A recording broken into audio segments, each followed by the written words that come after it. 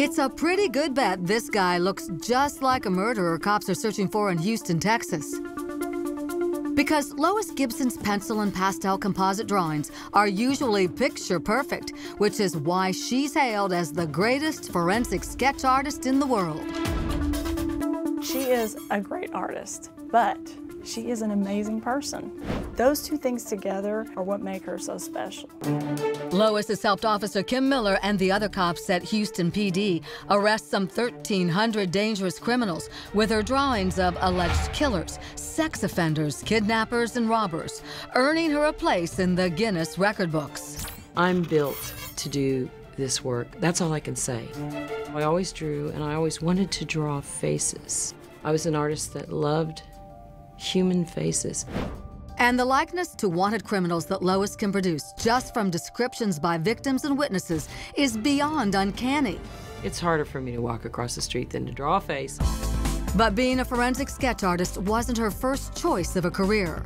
Lois always wanted to be in pictures, not just draw them. And at 21, she moved to Hollywood to be a model and actress, gracing the pages of numerous magazines, including Playboy.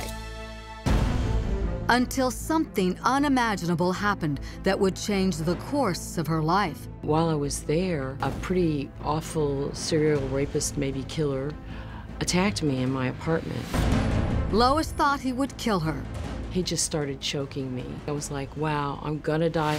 She was lucky to escape with her life, but like many rape victims, Lois knew prosecuting a rapist could be difficult and traumatic. I didn't have me anymore. I was a bag of hate and anger and frustration. And the number one thing I wanted was justice. But darn, I couldn't get justice because I couldn't bring myself to tell the police. Are you kidding me? But it inspired Lois to use her drawing talents to help get justice for other crime victims. So she moved to Texas to become a forensic sketch artist with Houston PD. That's why I do what I do. Tell me a more important function than stopping people that are killing and raping and stabbing and shooting. But drawing is the easy part of her job. The hard part is getting crime victims to talk. To describe the person that represents horror to them, that's the last person they want to think about. So I talk them into it really good. They really open up to her. They tell her sometimes more information than I got. You know, things come back to them. And I've always felt what other people feel. And now that I have experienced almost being killed by a criminal, boy, I'm right in there with them. And I tell them almost immediately, someone tried to kill me too. Of all the cases Lois has helped solve, one has a special place in her heart and a constant reminder of it framed and hanging on the wall of her office. There was a little murdered baby girl. It turned out she was 2 years, 3 months old.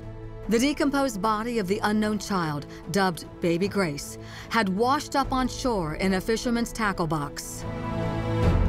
So if you're the detective and you have a dead baby, you can't solve the case until you know that baby's name. So Lois went to the morgue to see if she could draw a reconstruction of what the child looked like from what little there was left to recognize. I could see she had blonde, truly blonde hair, curly and wavy down in the middle of her back. So I drew the hair, cute face, and I was done in 45 minutes.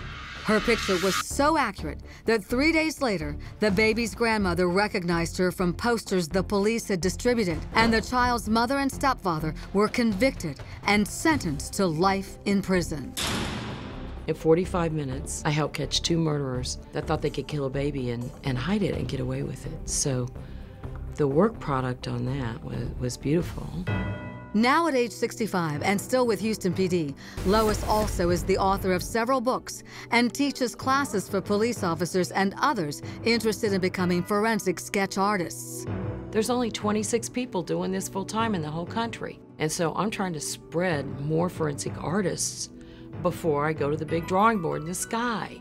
But will there be any more sketches for her to draw up there? And you can add another arrest to Lois's list. Recently, a Korean opera singer was assaulted in Houston.